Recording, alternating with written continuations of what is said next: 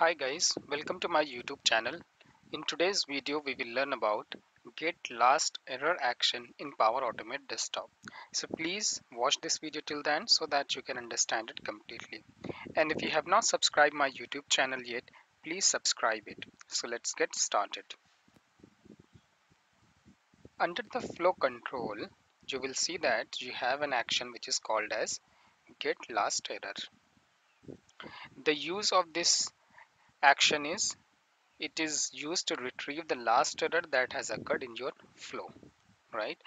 And when you use this action, it will store the last error in the last error variable, right?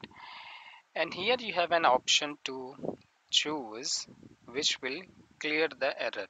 For example, in your flow there was an error which was captured in the last error, right? And then when you have used this error, for example, whatever the value has been stored in the last error variable, you have used this variable to to send an email or to log that error in somewhere in the file, or you want to update somewhere in the database. After that, you will enable this so that it clears this last error variable. That means if another error occurs, so that will be again stored, right? So this is the use of get last error action. I will click on cancel, and what I will do is I will click on block error. So in the last video I have showed you that how to use on block error action, and on block error action is used to to specify the exception handling technique, right? What should happen if there is any error on a specific action.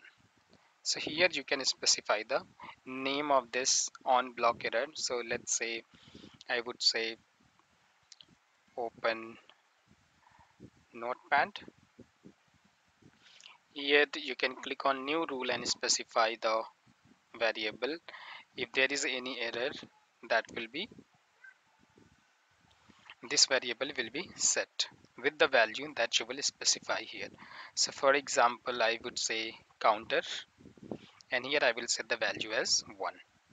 Next, what I want to do is I will click on continue flow run, and then I want to go to the end of the block.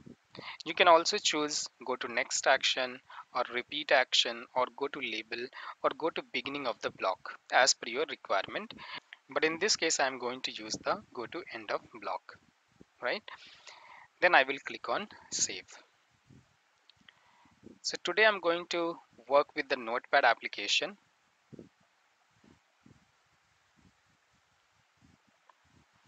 Notepad application is opened. I will go to the UI automation windows, and then what I want to do is I want to focus this window, right? And then I will click on by title and or class. Then I will click on select window. This window is highlighted. I will press Ctrl and left mouse click. We'll go back to the Power Automate, and here you see that the title of that window and the class has been captured. I will click on save. So this is going to focus that window. After that, I will use set window state action. What this action will do is this action will set the state of that window. I will again click on select window, and then I will press Ctrl and left mouse click.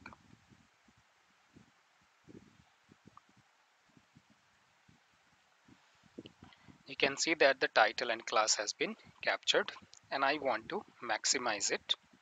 Okay, and here on this action I want to actually generate the error. Okay, so what I will do is I will remove the untitled word from this title, okay, so that it gives an error, because that there is no window opened which only has notepad. It has untitled notepad, right? Then I will click on save. So now what will happen is, first when I will run the bot, it will focus that window, and then it will try to set the window state. And now when it tries to set the window state, it will give an error. And when it gives an error, as we have specified on the on block error action, that it should set the value of counter as 1. Okay, if the value of counter is 1, which means there was an error inside the on block error action, right? Now what I will do is I will go to the conditionals. I will take if block, if action, and here I will choose the variable which is counter, and I will say if it is equal to 1. So if it is equal to 1, what I want to do, I will use the get last error, and then I will check this option so that it clears that error, and then I will click on save. Next action will be, for me, I will use message box to display the message what was the error. I will come here, I will click on this variable icon, and then I will choose last error, and from this I want to choose the message, which means last error dot message will give me the message of that error. And let's choose another one, which is what is the action name. So this will give me the action name. I will keep the window always on the top, and then I will close it automatically after 3 seconds. I will click on save, right? So in this case, what is going to happen is, in first place, it will try to focus the window, right? And then it will try to set the window state, which will give an error. And then it will come to the end of it, and here it will check the condition. If the counter is equal to 1, then get the last error and clear it, and then display the message whatever the message of that error is. Let me run the bot.